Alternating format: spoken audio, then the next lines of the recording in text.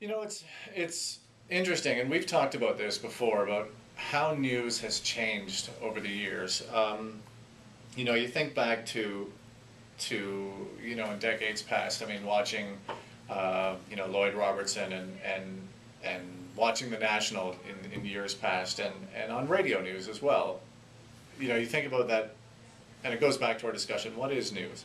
You know, in the past, it's always been that that sort of hard hitting, no nonsense kind of scary approach. voice. Yeah, and sort of the Ed Murrow approach to news. I mean, if it's important, then it's the domain of the news department.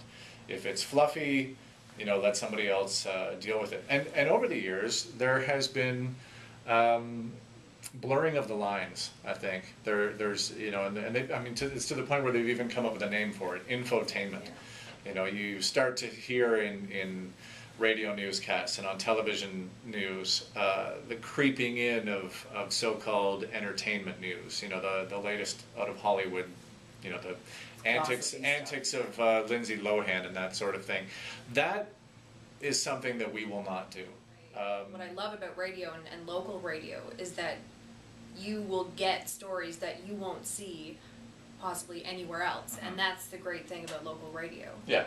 So Kim Kardashian has a very big paid promotional team. She doesn't need us. Yeah. And frankly, I mean, all that manufactured stuff.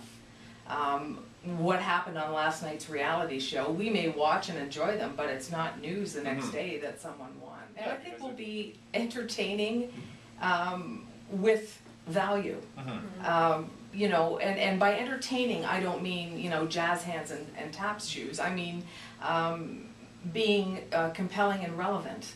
And you don't have to have this fluffy stuff in order to connect with people. In fact, I think a lot of times you get this going on because it's like, I can't believe you're talking about that. Yeah. I thought you were a grown person. Company's philosophy is to be as local as possible, to be at the events, to be out there, to be to be on the scene, and that's how we're going to do it.